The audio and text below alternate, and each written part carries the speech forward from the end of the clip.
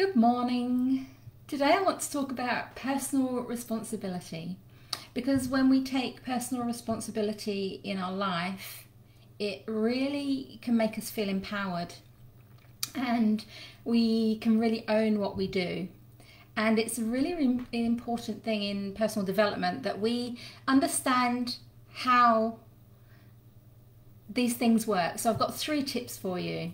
So it's about being in control or not in control of your life by believing that there's something greater than you that is making things happen to you, or realizing that you are in control of your life and you can navigate and you can own your part in your life. So we can go through our life saying, no, it's not my fault. This happened because he did that, or this happened because she did that. And if you're always doing that, you're always choosing to give your power to others rather than looking at your action.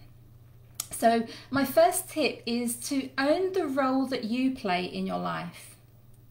So whatever happens, whoever you are talking to, whoever you are associating with, it takes two to tango, you know that saying.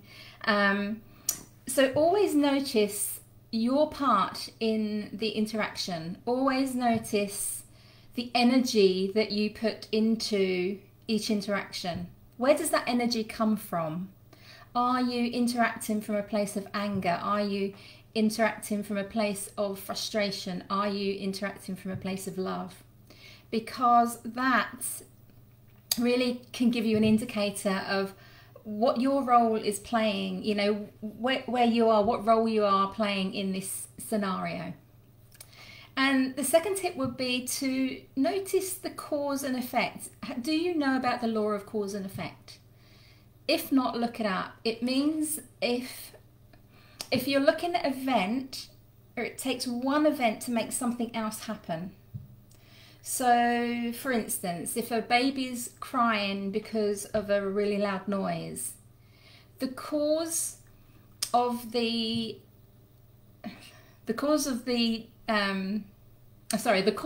the loud noise, and crying would be the effect. So because there was a loud noise, the baby then cries.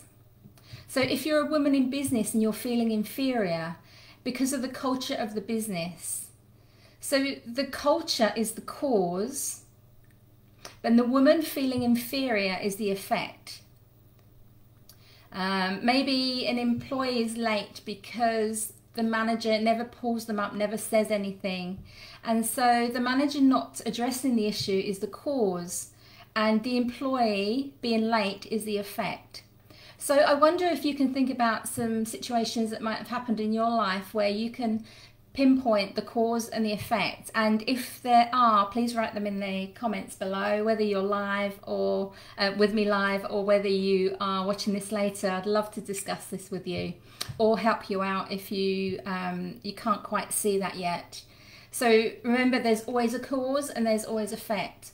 So when we are owning the role that we play, we realize that we can be part of the cause or part of the effect. And then the third tip would be to problem solve, to be able to resolve problems, to be able to critical think, to take the initiative and discuss the problems before they happen, to have the foresight to see what's coming, to be able to change your process, to be able to creative think. These are all problem solving ways of being. And then once we can see what's going to happen because of cause and effect, we know that we're going to do something, and we also know the other person is going to do something also. So what do you think if you're coming at somebody from a place of anger and you're at cause and you're having a go at somebody, what do you think the effect would be? But if you're coming at somebody from a place of love, the effect would probably be different. So when we own the role that we play, and we keep in mind the cause and the effect, and we can take the initiative and problem solve, our life can feel so much better. We can start feeling empowered. We can start feeling in control, because we realize then that whatever happens around us, we have a choice to react in a certain way. We can choose to come from a place of anger or a place of love. We can choose